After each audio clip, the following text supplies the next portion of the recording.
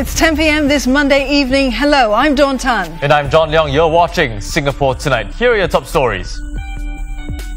Innovation to improve lives. Singapore and France to cooperate in areas that include smart and financial technology.